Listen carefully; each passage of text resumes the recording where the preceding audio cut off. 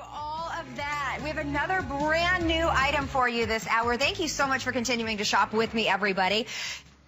Okay, Corey Bergeron's going to come out here in just a moment and show you the VidVision HD video binoculars. So when you want to capture something that is very far away, okay, let's start with the binoculars. You're looking at something through binoculars. How would you videotape that? In the past, you simply can't. You can't look through binoculars and see something very far away and capture that on video. Well, now you can, thanks to this technology from VidVision. It's high definition. You are absolutely going to love the 12-time optical zoom. You're the first one seeing this. It's on 4 flex of $32.49, which expire, by the way, in about an hour. It's just until the top of the hour with free shipping and handling. So this is something I've never seen before. Corey Bergeron, come out here and show us, how easy is this to use? It is a piece of cake. Yeah.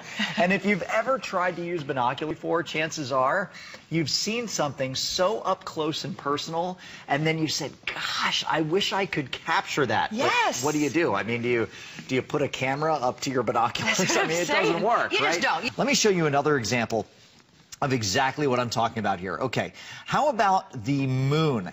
Now, this is a picture through my cell phone. You can see the VidVision binoculars here in the foreground.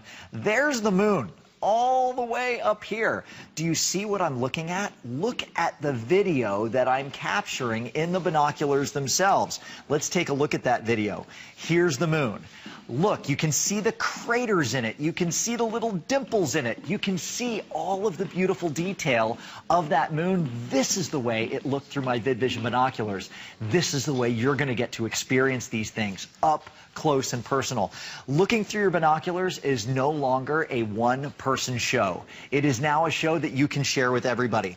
How